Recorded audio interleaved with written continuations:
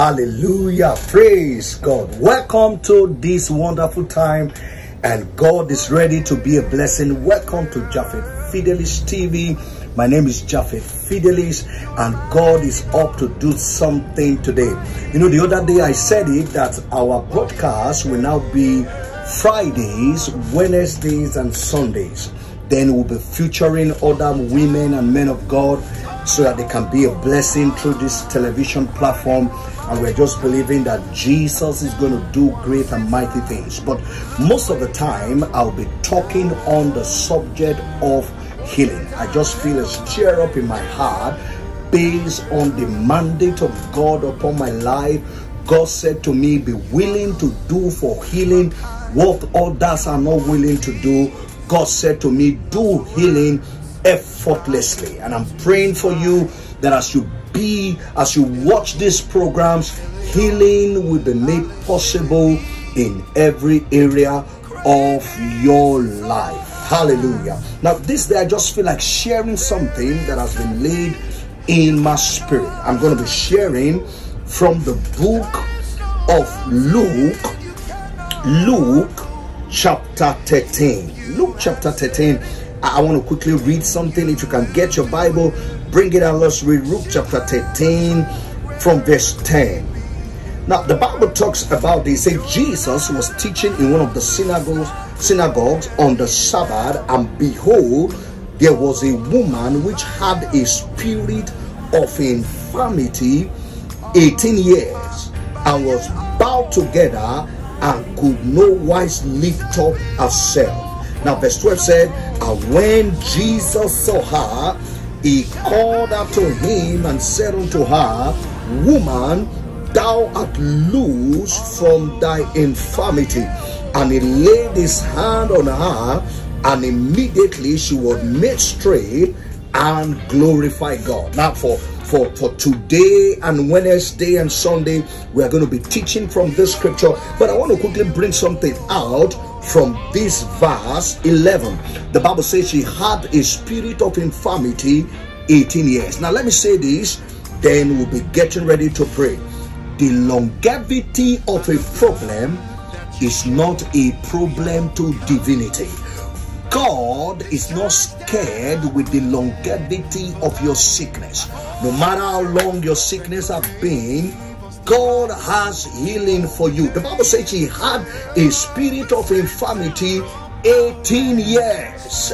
It was long, but God had healing in mind for her. And the Bible said Jesus met her in that synagogue, and her healing took place. So you get ready to take your healing today, because the longevity of your problem is not a problem. I don't care how long you have had the sickness.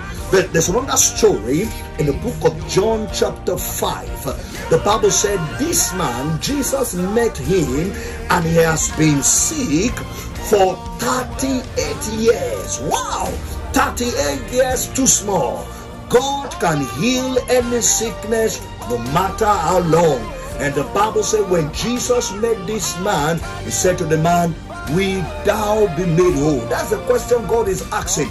In the longevity of your sickness, will you be made whole today? Will you tell yourself that no matter how long I have had this sickness, God has healing for me? Hallelujah. So as we're going to be praying for the sick, no matter how long you have had it, 38 years, 18 years. There was one other story that so blessed me. Acts chapter 3. The Bible said this man was lame from the womb. Wow.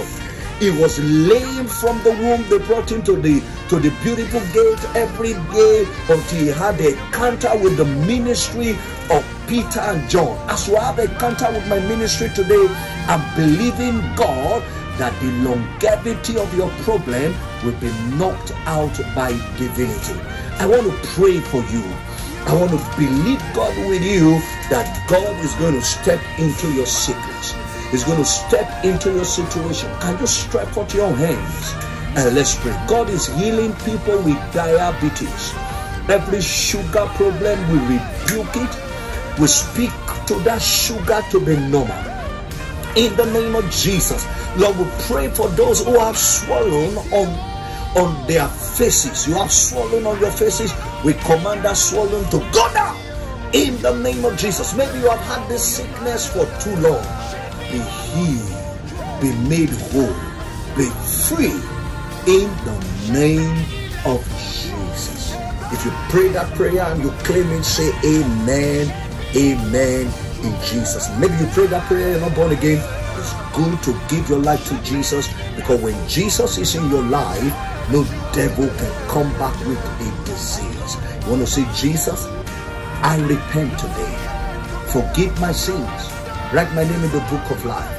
Thank you because I'm born again.